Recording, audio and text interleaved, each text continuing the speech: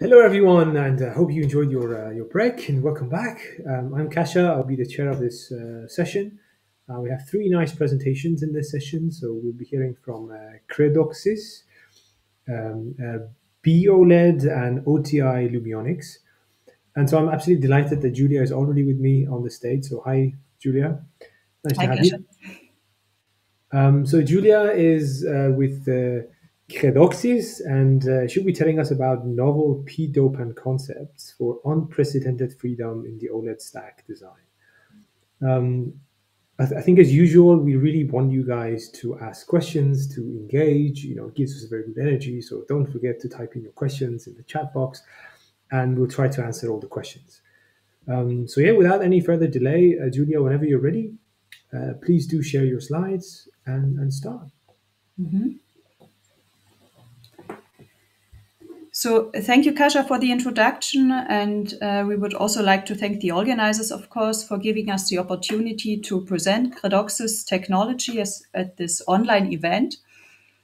And today I will talk about our novel p-dopant concepts. And I hope that I can convince you that with these new materials, we gain a much greater freedom in OLED stack design. And this will help in developing higher performant displays.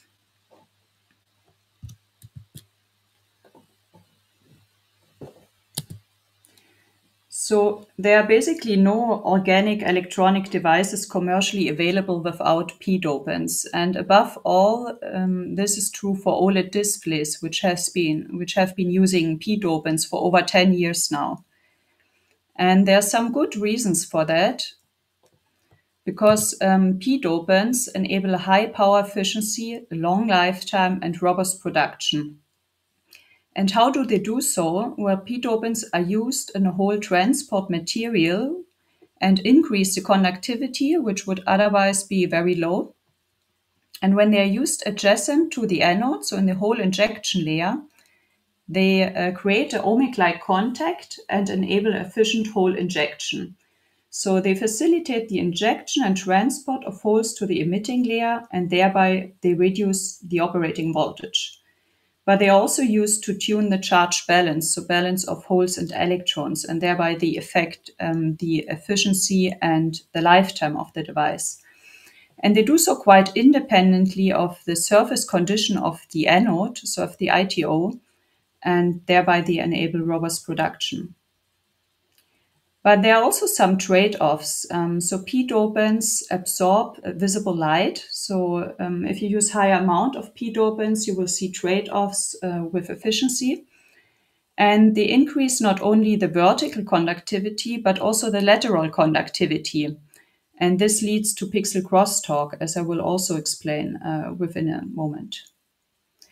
So this is also part of the answer to the question below here. Why do we need innovation in p-dopants? So we are convinced that next generation OLEDs need next generation p-dopants. So there are some trends in OLED technology that result in increasing requirements on p-dopants. And our novel p-dopant technology has answers to all of these trends. So they have some unique features which benefit in OLED displays with these trends. So one is the tunable doping strength. So we don't offer just one p-dopant, but a platform. And within this platform, we can tune the doping strength to match different hole transport materials. And I will explain how this can be used to lower crosstalk, and which is especially important considering the higher pixel densities.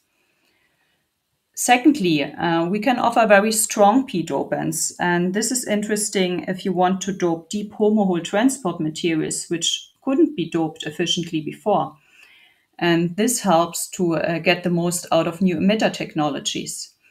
And thirdly, the very low absorption of all of our p-dopants. And this helps in increasing efficiencies, and especially when using higher amounts of p-dopants like in stacked architecture. So what's new about these p-dopants? So it's a completely new material platform, a material class based on cerium compounds, so metal organic compounds.